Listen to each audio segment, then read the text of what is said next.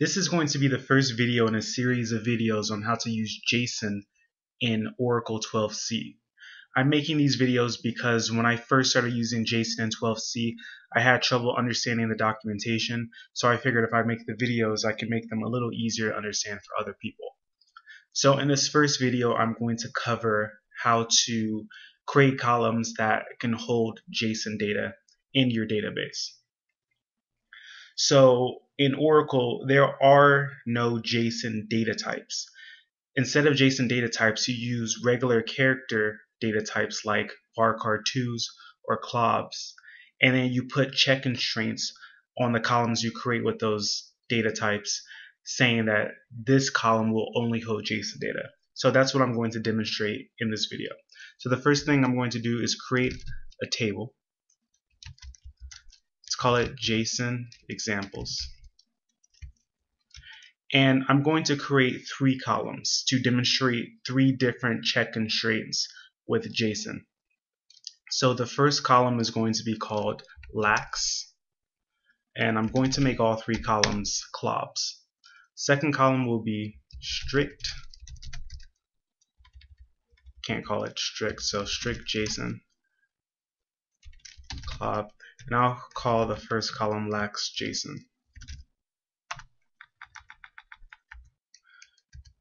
And then finally, I'll call the third column unique JSON. So now to create the constraints. I'm going to create a constraint for each one of these columns that's slightly different, and then I'll demonstrate how they work by inserting data into those columns. So the first constraint on lax, I'll call it lax constraint, con for short. It's going to be a check constraint. Lax JSON is JSON. That's it.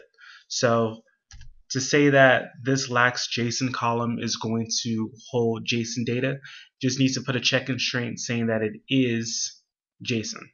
As simple as this. The second column, I'll create another constraint. It's also a strict or a check constraint, but instead of just is JSON, I'm going to add the strict keyword after JSON. And strict basically means that the data that you pass in must be completely adhere to the JSON spec, whereas this first column can have more of a representation of a JavaScript object, whereas this is pure JSON. So if you know the difference between a JavaScript object and a JSON object, you know in a JavaScript object, your properties or your keys, whatever you like to call them, don't need to have quotes around them. But in JSON, they do have to have quotes. So that's strict JSON. Even though they may appear to be the same, and in JavaScript they're handled exactly the same, one is strict JSON and the other isn't. And I'll show you an example of this so it makes more sense. And then the final column will be unique con check. Unique JSON is JSON. And then after JSON, instead of strict, I'll have with unique keys.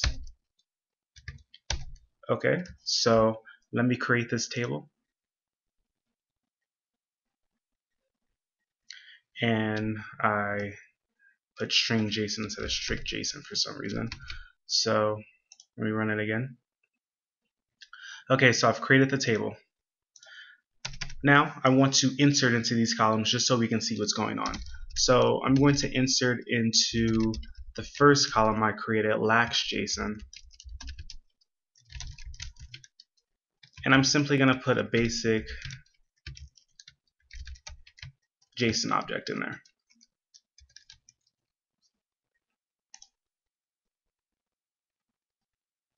And another mistake, with a quoted string. JSON examples. Okay, so I've inserted the row into JSON examples and it successfully inserted. Now let me try to insert something else into that column that isn't quite JSON. So I'll have the same as before.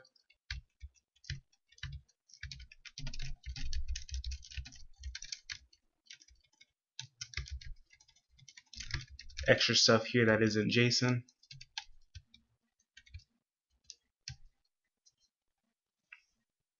And now I'll try to insert it. And I see that I have a constraint violation. This is because this is not JSON. I mean, this part of it is a JSON object, but this extra stuff after here is not a JSON. So it won't allow it to insert into that column. So let's move on to the second column.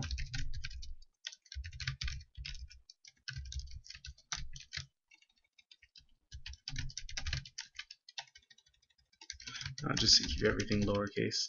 So the second column can take in JSON objects, of course, but they have to be strict. So let me show you what happens when you try to add just a normal JavaScript object. So there's no quotes around the property here, only quotes around the string.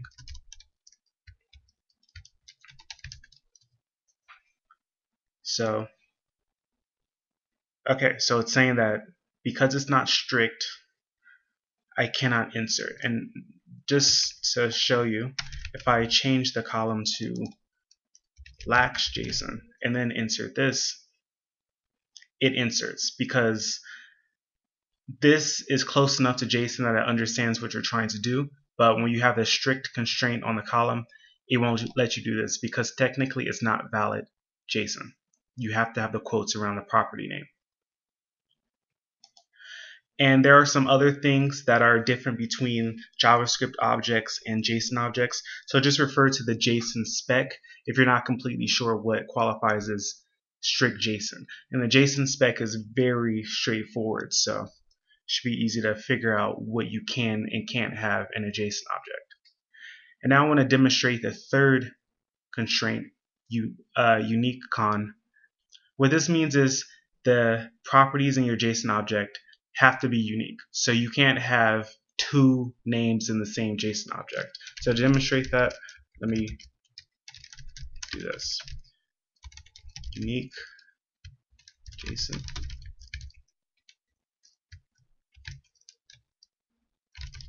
Name JSON. And then name JavaScript.